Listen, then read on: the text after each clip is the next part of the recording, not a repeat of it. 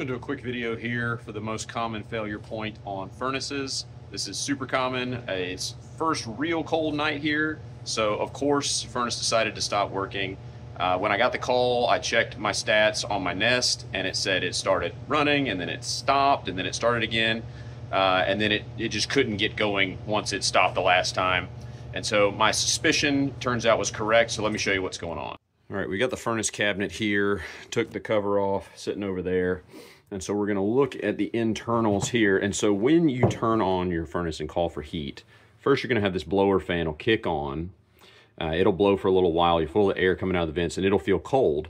About that time, you're gonna have a piece in here, the igniter will light up and it'll come in on this side or maybe on that side, depending on how your furnace is oriented. So it'll light up kind of bright orange.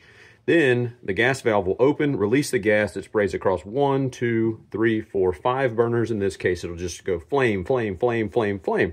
And so at the end here, this last one will come on. And if you look down in there, that's the issue. That's what's called a flame sensor. And that senses, as you would imagine, the flame coming out of that last piece. It's important to know that the flame has come on, because if gas is spraying through this manifold here and there's not a flame, that means the gas is not igniting and it would be accumulating here. So if a flame ever did come in, boom, it's a safety mechanism. So it needs to know that there's a flame.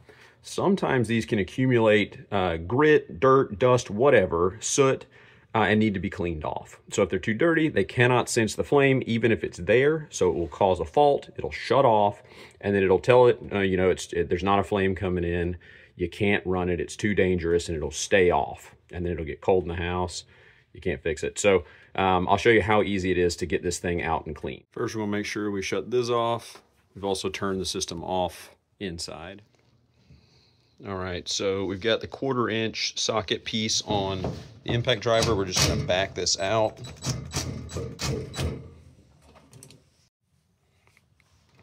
So it's just the one screw holding it in. So I'm gonna reach in, just pull it out. There we go, the flame sensor pulled out, and you can kind of see a little dirt there, a little grit. So we're gonna get a piece of steel wool and some 220 grit sandpaper and just rub it on there, clean it right off, and it'll be able to sense that flame like the day it was new. All right, before we put it back in, you can look, looks a lot cleaner now. Good, still a little darkening, but it's much more clean. So we're gonna pop it back in, turn the furnace on. All right, we've called for heat. So the fan is on now. It's blowing air. Soon you're gonna see, let's move this. You see right down here, igniter, there it goes. So that is igniting right in front of the first burner. Then you might hear it click, and the gas will come across the manifold, one burner at a time. There you go, you saw it go. Now this one on the far end is where the flame sensor is, newly cleaned off. And as long as it's detecting that flame, it will stay on, pushing hot air into the house. If it cuts off, we'll know that flame sensor has not been cleaned enough, or there may be something else wrong. But it seems to be holding on nicely. I'd call that another repair in the books.